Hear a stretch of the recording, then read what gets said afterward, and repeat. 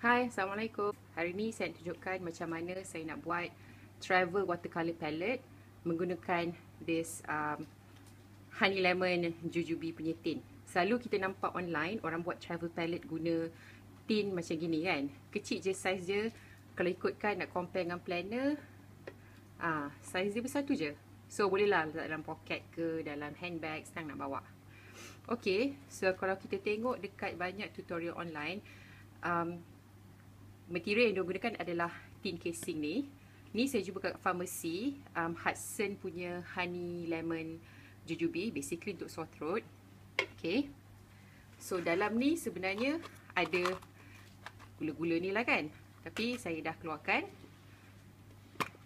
Okay, dia punya cap adalah loose, dia tak ada engsel macam yang tin biasa, which would be better actually, tapi tak apalah because this is the only one yang saya jumpa.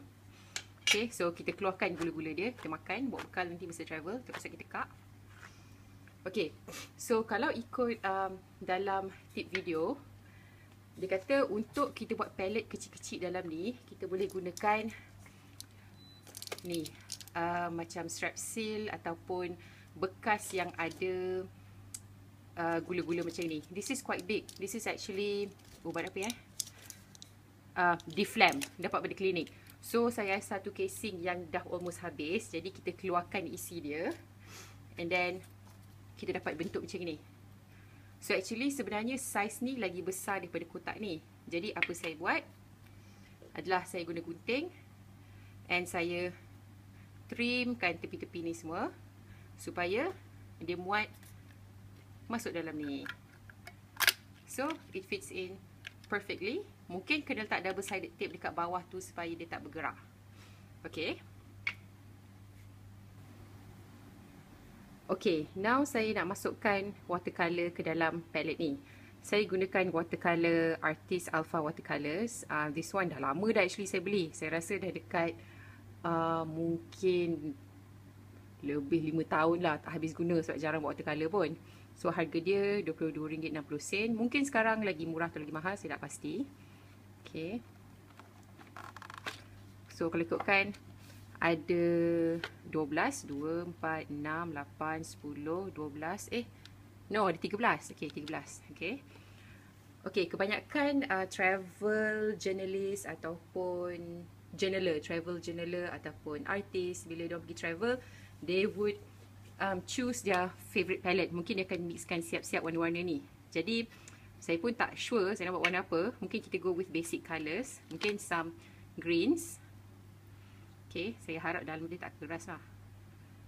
Okay, so we can start to put in the colour dekat sini. Okay, kita try in tak sikit lah.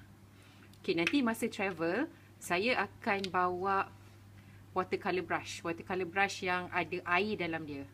Okay, so saya tak perlukan air. Just kita tekan watercolor brush tu and letak dalam ni. Okay, mungkin 2 tones of greens.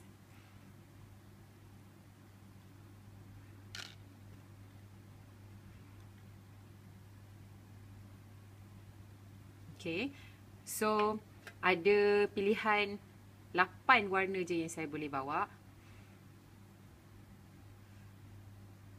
Okay, maybe I think blue would be good. Ni dah siap bocor-bocor dah kat tepi ni. Okay.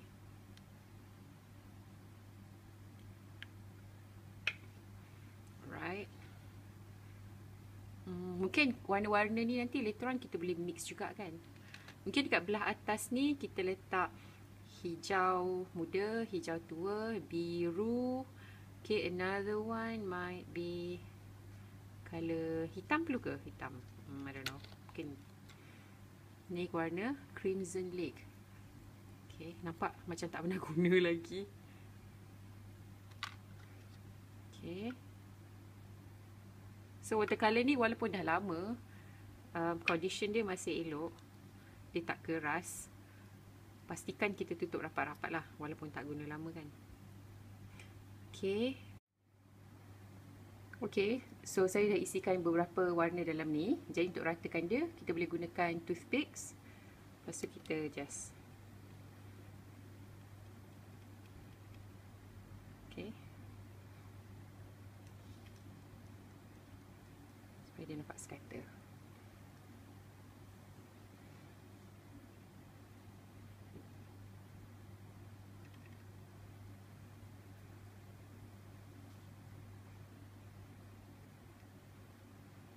So kalau boleh jangan bagi dia tercampur lah kan.